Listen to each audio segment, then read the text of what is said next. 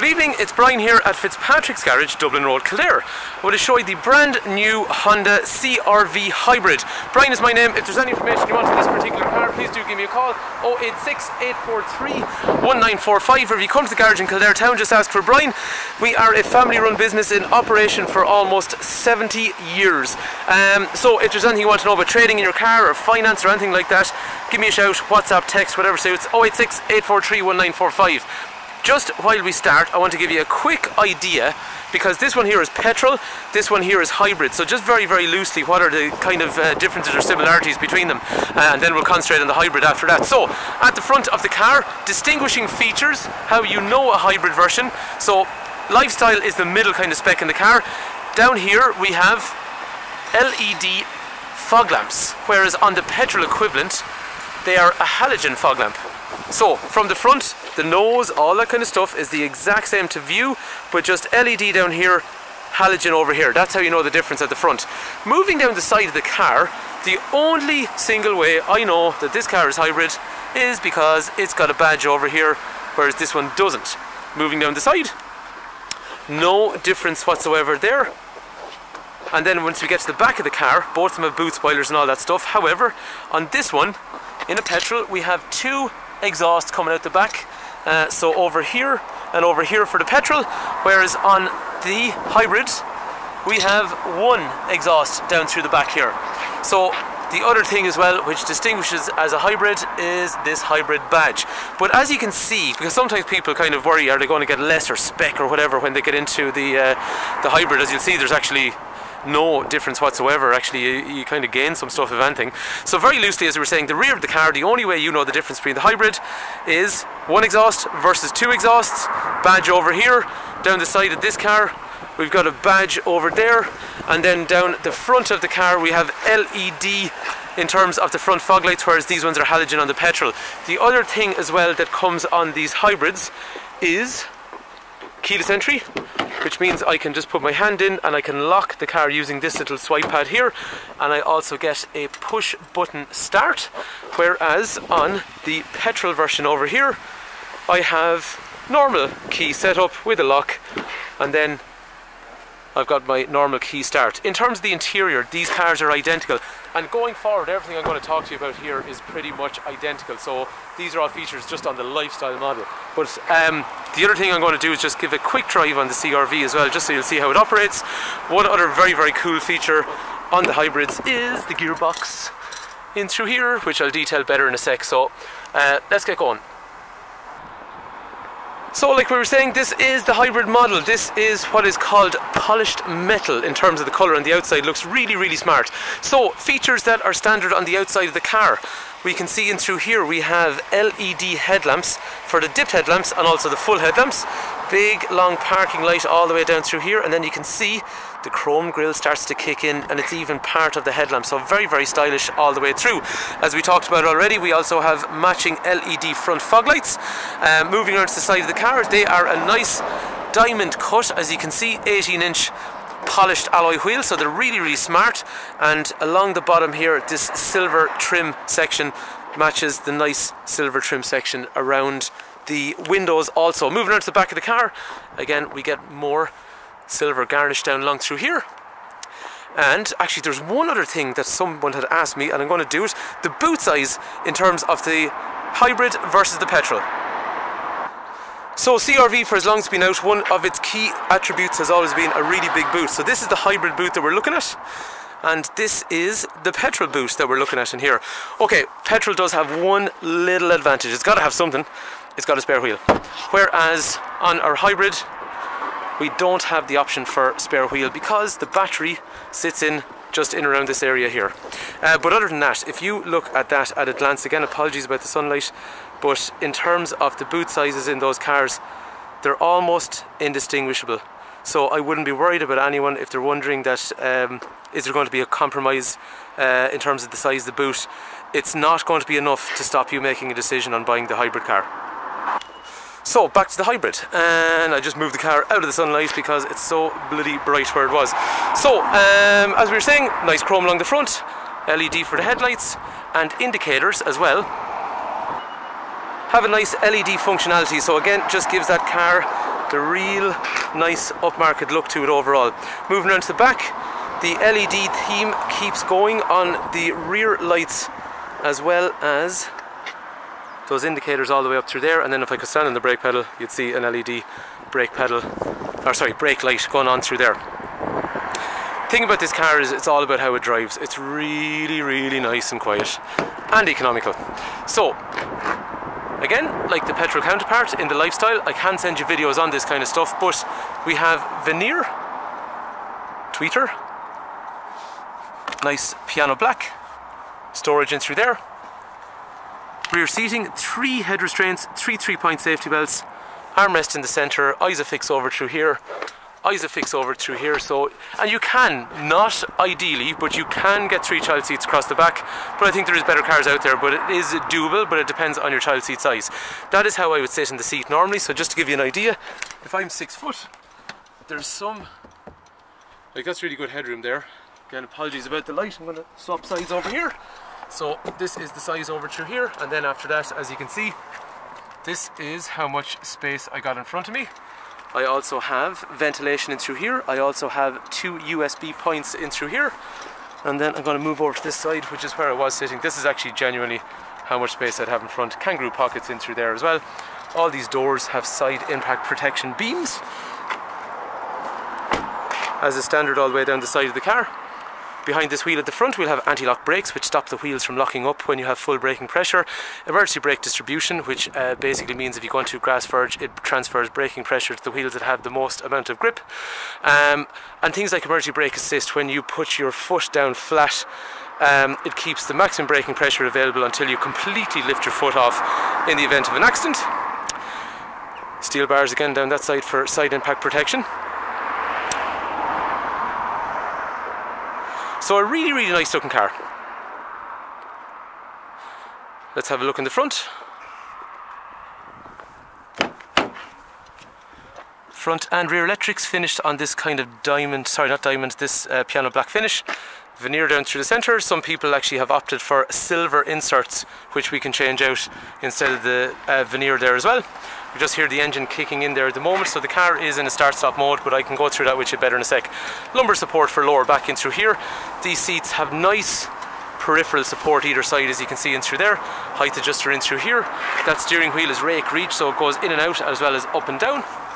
Over here we have our parking sensors front and rear. Lane change warning. So this one here warns you if you drift out of lane. You have another function in through here, which we'll show you in a sec, which actually, it literally keeps you within lane. So this warns you, this actively keeps you in lane. Push button start, which we saw already. Cruise control, so a couple of functions in through here which are important. So first thing is I hit this main button here. We can see these lights coming on, adaptive cruise control and lane keep assist. I can send you a video on how they work. Just give me a shout, 086-843-1945, and I'll send you a video how all those safety systems work.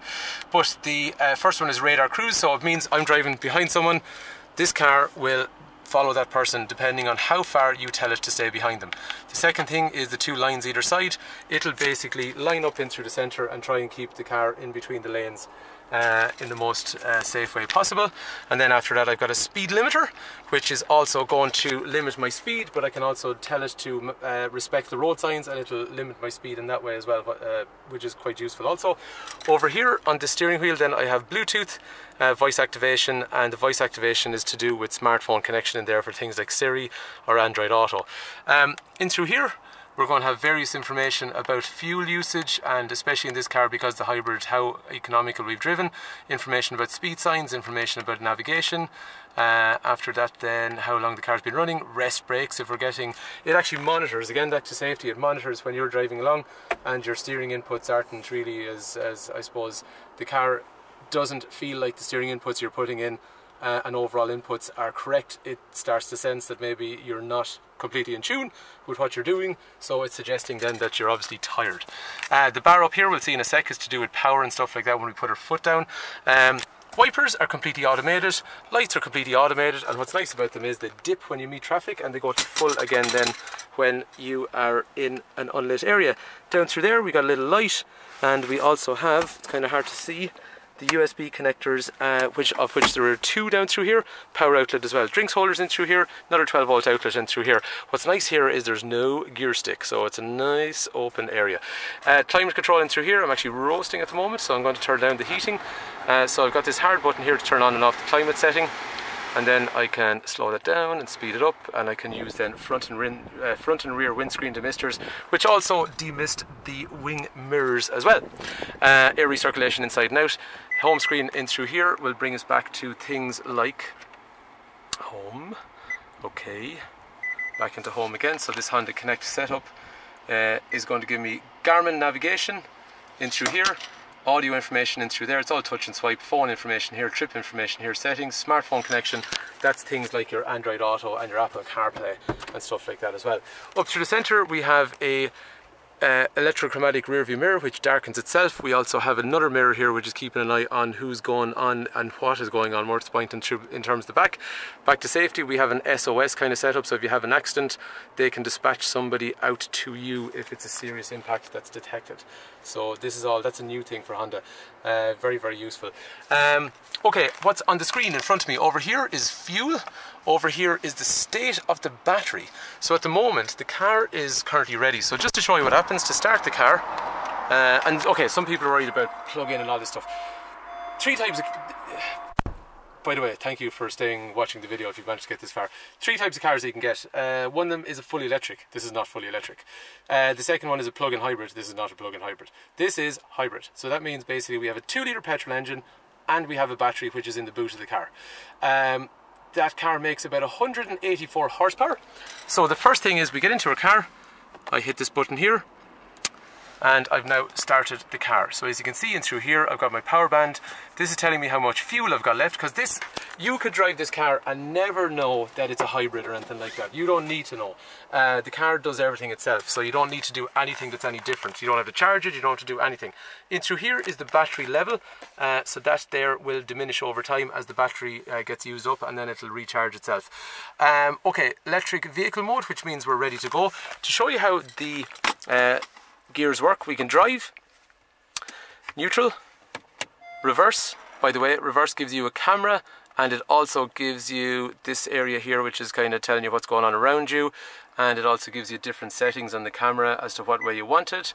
And then front parking sensors are also standard as well. But back into this, drive, neutral, reverse, park, simple, handbrake on, handbrake off, and then over here the different modes. We can have a fully electric mode, so I can press that. I'm going to put on my safety belt here for a sec, click into place. So that means then if I go for drive, I can go for a full electric mode, or I can go for an econ kind of setup, or I can go for a sport mode where it turns red and they've got a sport sign down through here. So let's have a look at how everything works. So say for example, low speed kind of stuff. Say I want to just drive down as far as the Honda sign over there. Like in a petrol car, I'd be off the clutch, I'd be onto the gas, and we're using some gas. In this case, I'm going to come out of sport for a sec, and I'm just going to leave the car in EV mode. So I don't, but here's the thing actually, right, without confusing anything, I don't have to do this, I just have done it in this case. So let's actually turn it off and let the car make its own decision. So we're going into an econ mode, where the car makes its decision itself. So my foot is going to come off the brake, and we're just in a fully electric mode. Car's bringing it across, we're not using any engine whatsoever, so we're just cruising. In terms of city traffic, this is where that car is going to excel, because you've managed to move along and you haven't used any fuel whatsoever. Now if I want, and I know I'm going to be doing some creeping, maybe up to about 50 kilometers an hour, I can hit that EV mode in through there, EV comes on, and then the car is going to do its best to stay in a full electric mode. So just to give you an idea, we're starting off, we're doing about 12 kilometers an hour. As you can see in here, it's just the battery. There's the engine, there's the battery. The battery is getting us up to speed. So again, we haven't used anything, we're just using battery at the moment. So this is all fully electric. I don't have to decide, the car's going to decide itself. So 33, now the engine's kicked in. You see along here, it's given it a bit of a hand. We still have the battery helping us along, but the two things together, the word hybrid, that's why it comes in, that's what's actually powering the car now. So as you can see, there's only a certain amount that the battery is going to be able to do before it runs out. In this case, what it's doing is we see there's a petrol engine along through here, and there's also a battery which is giving us an assist at the moment. So say for example, if I speed up, say if I slow down though, See the way now the engine or the wheels are turning and they're providing kinetic energy and recharging the battery. So that battery's going to start moving back up. So the thing about it is, remember, you don't have to do anything yourself. I'm just showing you this stuff. You don't need to know this. The car is going to do everything itself. The car is basically going to try and do the most economical stuff it can. It can use the battery as much as it can. It's going to use the petrol engine when it needs some help, but it's going to alternate between the two continually. Let's just have a look at how the car accelerates.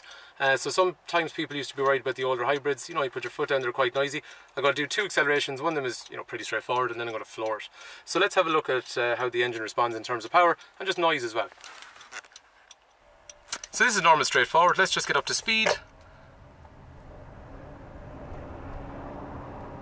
Nice and quiet. The engine is actually kicking in as well, but it's not making too much noise. Feels more like an electric car actually. It feels like kind of feels more like a fully electric car actually. And you'll see how much power I'm getting from the bar up through here. So that's sufficient to get me up to 80 kilometers an hour, and I can cruise along through there then. If I want to get up to 100 pretty quick, I'm not going to fully floor it, but I can give it some more power. See, it's not noisy. And then I let my foot off and the car is starting to recharge the battery again. What I'm going to do next is I'm going to pull over and then I'm going to floor it, and you can see what the acceleration is like on the car. So what we're going to do is we're going to stop, and from 0 we're going to go floor it. It's quick. Up to 100. That's so fast. The car has also got little paddles here on the steering wheel as well. So basically this one here and this one here. But they're not like gears. So normally in some cars this is for going up through the gears. This one is for, this one is going up the gears 2, 3, 4, 5, 6. This one is for going down the gears. In this case, what it does actually is, as you saw, what will happen is, I'm trying to get out of the sun here by the way. As you saw there a while ago, the car basically, when I let off the pedal, the wheels are turning and they're actually producing power, and it's getting converted back up and to recharge the battery.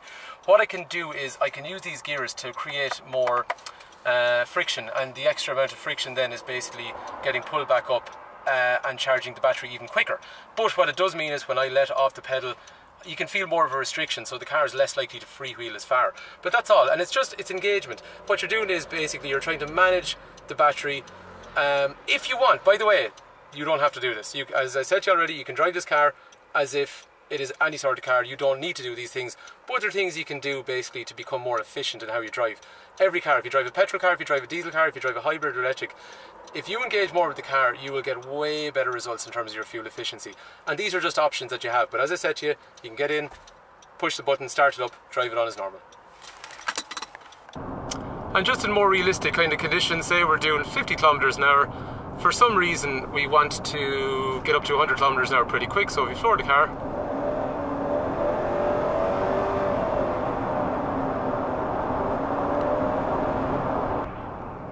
and once again, just to give you a better idea, say if I want to get up to speed but I don't want to floor the car completely, I just want to do it in a more comfortable fashion.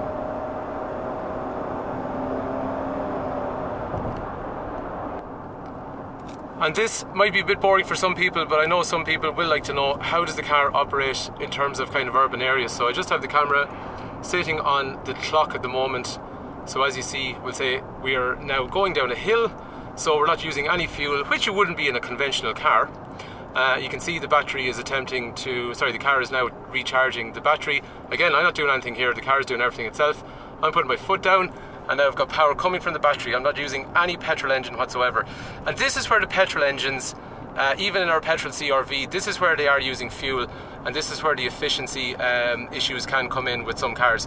So at the moment, you know, how far have we travelled, and we still actually have not used the petrol engine yet. All that's doing there is the battery is bringing us along. I let off the pedal and now it's getting recharged. I put my foot on the pedal again and it's bringing us along. We have not used petrol engines since I started recording here, so this is completely free what I'm doing. But again, you don't have to worry about charging or anything like that. These are the areas where basically when you're driving in your car, this is the stuff that uses fuel. Low speed, start, stop, all that kind of stuff. I'm going up a hill here now, so I would say, yeah. So the petrol engine now is giving us a little bit of an assist because it knows we need a little bit more power to get up the hill. But again, I take my foot off the pedal, back onto the pedal again, battery, engine. What I'm trying to say to you here is it's doing everything itself, but it's doing it in the most efficient way it possibly can. So if it can use battery, it'll use battery. If it needs a little bit of help, it'll use some engine, but not all engine. And this is where the car is really going to, I suppose, become much easier on your fuel bill compared to a normal conventional car. But as you see, for that journey, fair play to you if you stayed watching, because I know it's really boring to watch, but you can see just how much of that little journey there has been petrol engine. Very little compared to a conventional car. So there you have it. That is not the quickest video, and I know definitely not the most interesting video, but hopefully for some people that really have some questions about, we'll say, the operation of the car and all that kind of stuff, some of that might be helpful for them. The car is a really nice looking car. It's a really well equipped car. This one, as we see, is what's called a lifestyle model in a 2-wheel drive, but there is also a 4-wheel drive version of the car available as well. We can take any trade-in that you have. We can organise finance on a car like this. We are a family run business in operation for almost 70 years. If you want any information, do not hesitate to give me a shout. Brian is my name, 086 843 1945. This is the hybrid lifestyle model. If you want more details on the hybrid, or another video on hybrid, please give me a shout and I'll be happy to help. If you want more information on the lifestyle as a specification, I can send you another video on that as well. Thank you for taking time to watch, and hopefully this car is of interest to you.